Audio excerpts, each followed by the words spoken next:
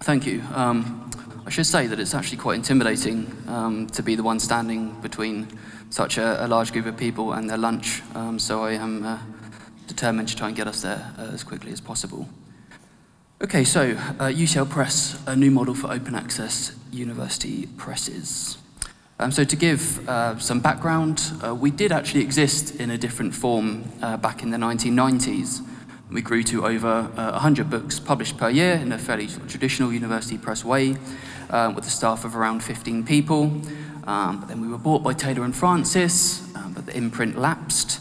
And this was actually seen as a great opportunity for UCL, not only to have its press back on campus, but also because open access had become such an important part of the university strategy in the interim period.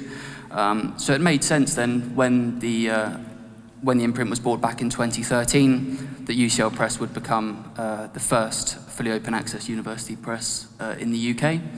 And so we launched in June of last year, so we're just coming up to our first birthday next week, in fact. So I will quickly go through the institutional benefits. I think Graham did a really good job of laying the foundations for this. I've already mentioned one, the fact that we are an open access university press, so in that way we do reflect the wider interests of the university. But here's one, worldwide dissemination into countries where print books are unaffordable or out of reach. I think that mostly refers to the open access side of what we do at UCL Press.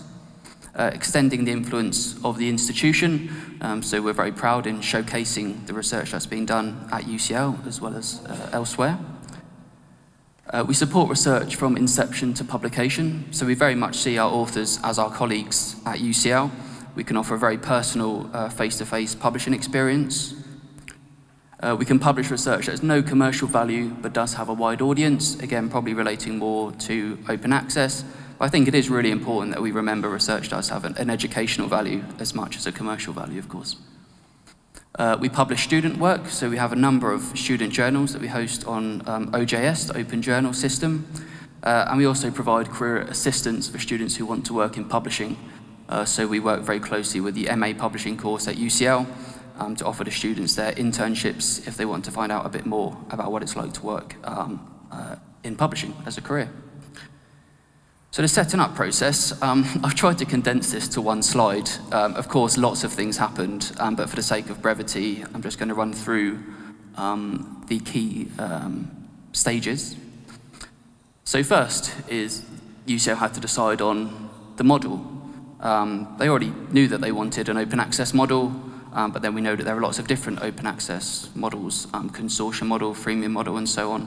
But UCL decided to go with a subsidised university press model. I'm sorry, Graham, for using the word subsidised, but there aren't really any others, really.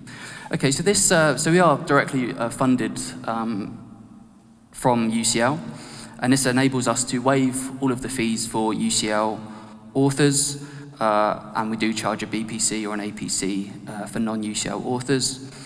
If a UCL author wants to collaborate with a non-UCL author, then we do waive all the fees. Likewise, we have a waiver scheme for those authors who really do want to publish with the press, but are unable to raise the required funds. And we also have a waiver scheme whereby non-UCL authors who want to contribute to one of our book series, then they can do so without needing to pay a charge. So all of our books are available as free PDFs on the day of publication. We are a gold open access publisher, but then we also have a POD model for the paperbacks and the hardbacks, and we try to make sure they're for sale at affordable prices. There's clear demand from authors, at the very least, for the physical copy, so we're very happy to continue printing the books as well. Staffing, that was also an important stage. So Lara Spiker, the publishing manager, was recruited first, and then she, in turn, recruited a production editor, a marketing manager, and then me as the commissioning editor.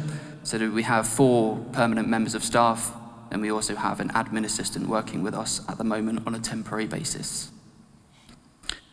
So Lara sent out the first call for proposals. That was 2 years or so ago, and since then we've had about 160 book proposals from all across UCL, and around 20 journal proposals. And they are journals that are both new and flipping from the subscription model to open access.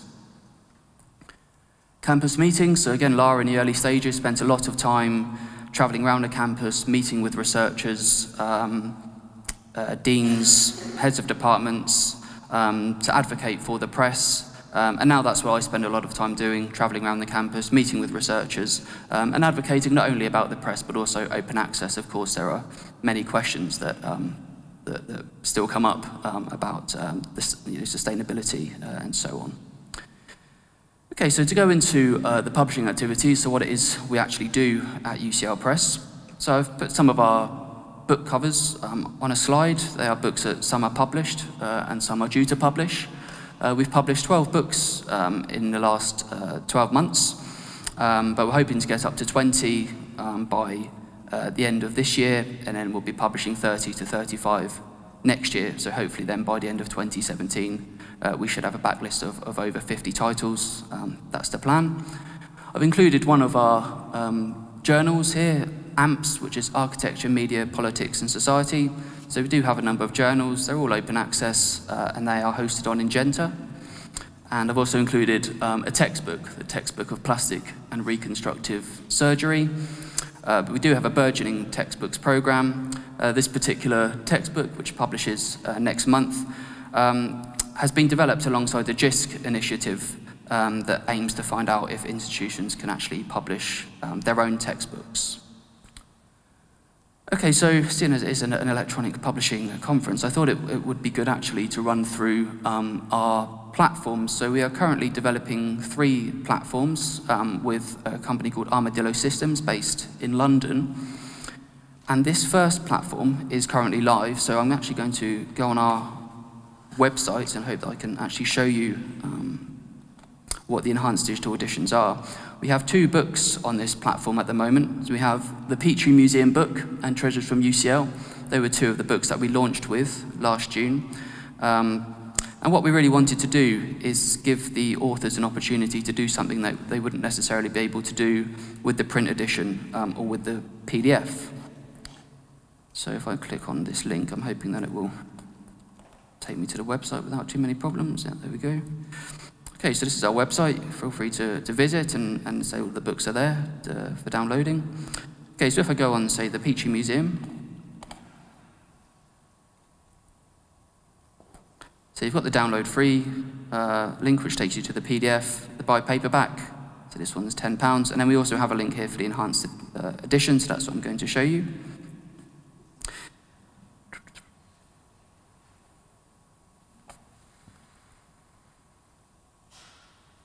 If it works, of course.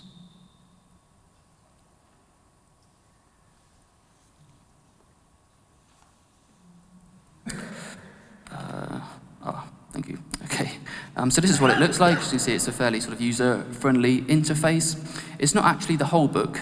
It's just aspects of the book that we thought would lend themselves to this style of publishing. So instead of chapters, we've actually just got a range of headings here. So if I click the link to have a look at the introduction. So you see here that we have an introductory video by the author. We have maps, you can zoom in and pretty good quality. Likewise, this fabric here. There is a lot of text from the book just to make sure that all of the audiovisual content is fully contextualized. So scroll down a bit further, for example, a few images, and then another video of the of a weaving process, which I'm sure you agree is a very difficult process to describe in words or even in still images. So hopefully that is a very quick run through, but hopefully it does give you a sense of what the digital editions are like.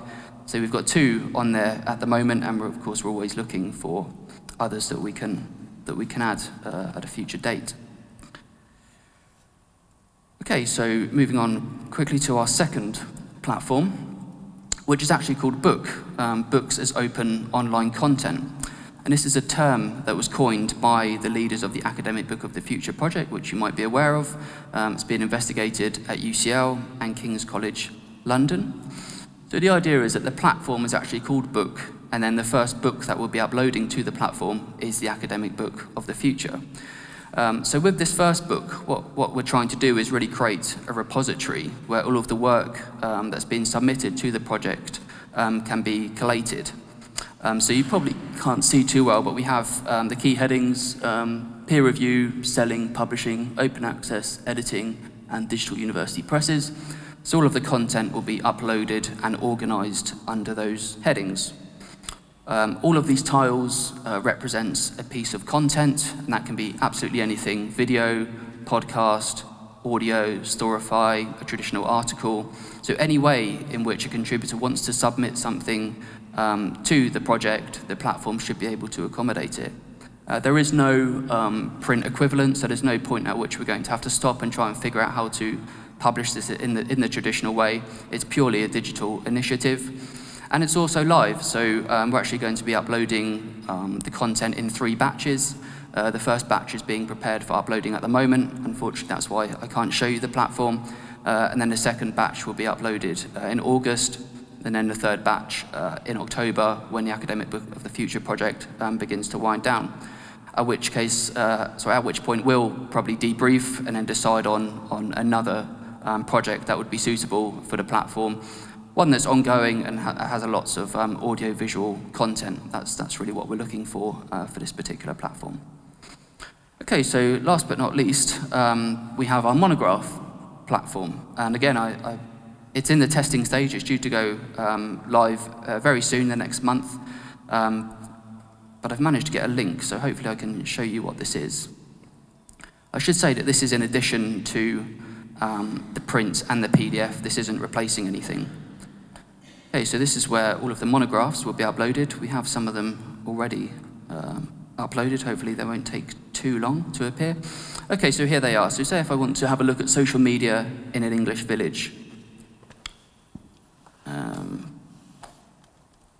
Okay, so the idea with this is that readers can actually work with their personalized version of the monograph. So they can log in. It is the whole book. It's not like the digital edition platform where it's just aspects of the book. It's the whole book. You can see that the table of contents is there. And here are all of the tools. So there's an export tool, bookmarking, a notes option, a highlighting tool as well. And the reader, the user, can use the monograph and save the copy. And then when they log in again, then it will be there, ready to be used.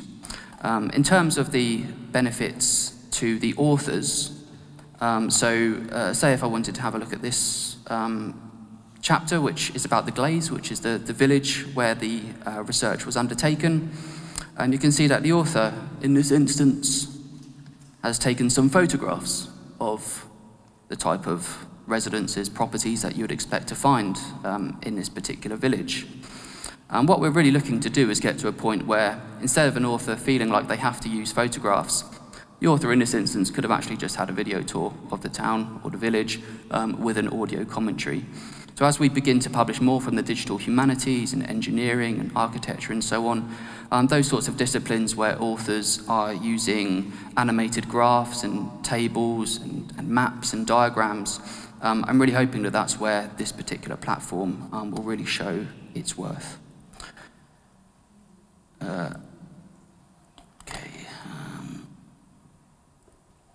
Okay, so just to conclude, I think that it is possible for an institution to establish its own alternative to the traditional model of publishing by repurposing its budget.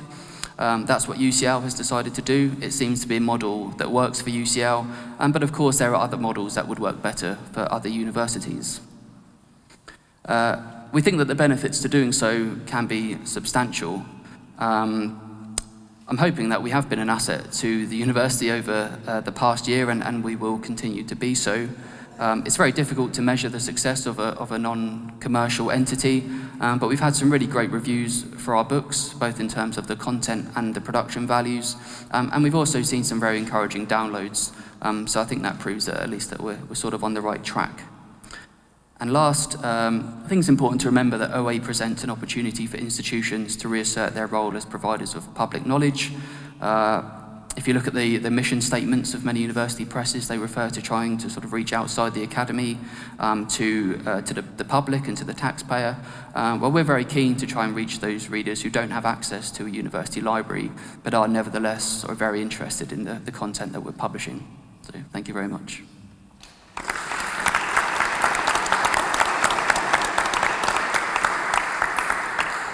So, thank you for your talk. It's great. I mean, I'm of course interested in what the budget is like, but I'm going to ask you during lunch. So, this is up to you. If you raise a lot of questions, you don't get anything to eat. No, I'm joking. So, if you feel like asking questions, go ahead. The lunch is there, and it makes sense that not everybody is jumping at the buffet at once, so you can decide to stay here and ask questions or queue up on the stairs. And if nobody has a question, then what is the budget? I wouldn't know. I dare ask, but Alenka has a question.